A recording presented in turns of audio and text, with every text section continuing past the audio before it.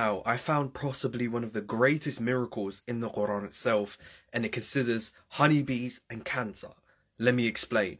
Well, we look at Surah 16, verse 68, it says, "And your Lord inspired the bees, make your homes in the mountains, the trees, and in what people construct." It says in the next verse, "And feed from the flower of any fruit you please, and follow the ways your Lord has made easy for you."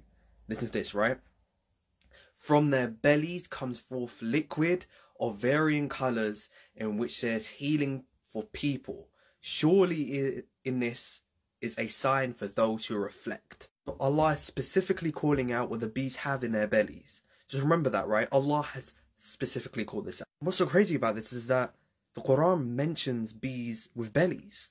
What's so crazy about this is that the Quran talks about bees having bellies. The Quran mentions bellies. It's very important to realize that it says here, bees have 2 stomachs. So the Quran is not even referring it as the bellies. It's literally referring it as 2 stomachs within a bee, which is insane. Goes to the next point. It says here in a study in 2020 that honeybee venom and melatonin suppress growth factor receptor activation and triple negative breast cancer. So let me just break that down for people, because this is insanity. It says here in another thing, "This remarkable discovery showed that a specific concentration of honeybee venom can completely destroy cancer cell membranes within 60 minutes. Now, let's just go into this. And then the Quran, let's go back to the Quran verse. Let's look at it again. After knowing this information, how are you going to look at this? "From their bellies come forth liquid of varying colours, in which there's healing for people."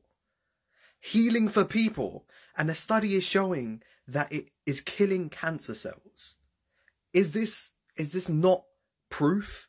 It's literally a sign for those who reflect. This video is literally a sign for you guys to reflect on the Quran verse itself.